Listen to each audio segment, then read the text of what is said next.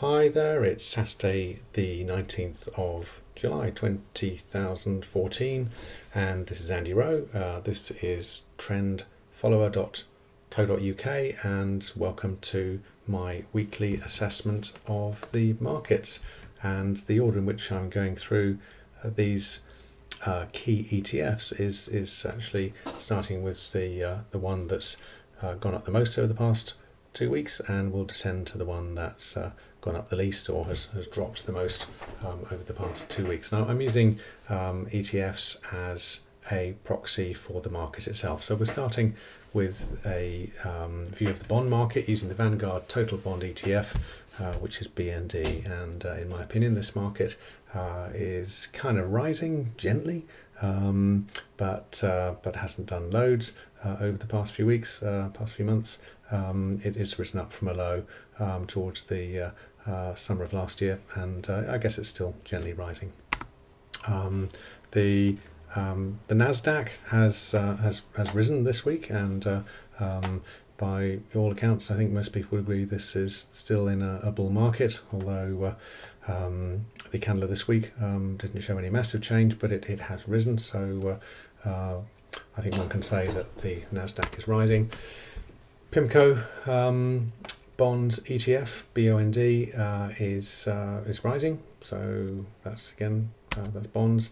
DJI, the Dow Jones Industrial Average, this by any way of looking at is a rising market, so higher lows, high highs, and shorter MA above the longer MA. So that's a rising market. So this is America.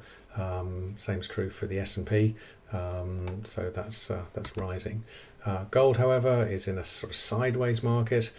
We can go back to the summer of last year and see a low here, and a high, and then another low a little bit below the one of the summer back at the end of last year, and then another high, not as high as the one in the autumn of 2013. And so we've got a sort of narrowing range, and so the implication possibly is that gold is going to break up or break down at some stage in the future.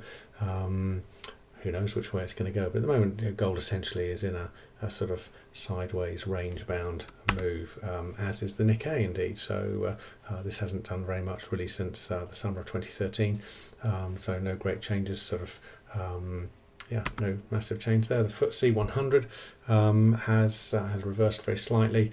It's struggling to get up through the highs of earlier this year, and fell away this week, has come back up a little, but failing to break through. And the same's true of the FTSE 350. So this is all the UK. So markets here struggling to make it to higher highs.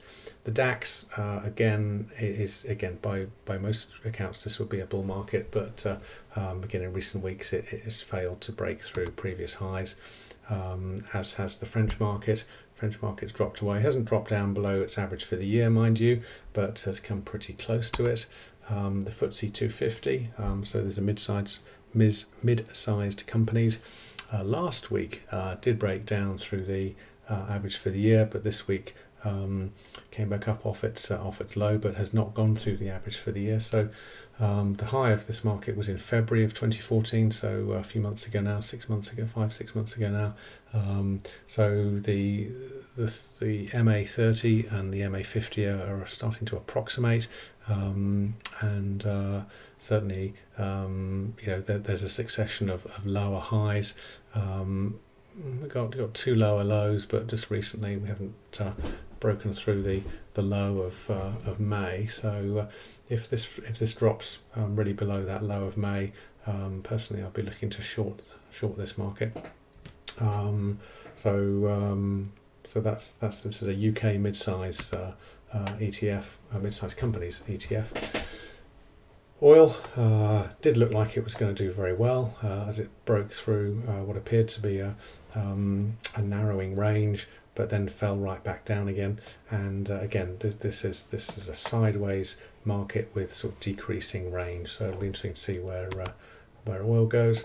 Property has been doing phenomenally well, but in the past few weeks has dropped away, and but it's still an upwards direction overall for property, using the TR Property Investment Trust as a proxy for the whole property market.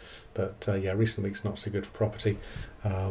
It's fallen 4.7% over the past 2 weeks. Where it'll go next, of course, no one knows. But essentially, it's still in a bull market, but just not good in recent weeks.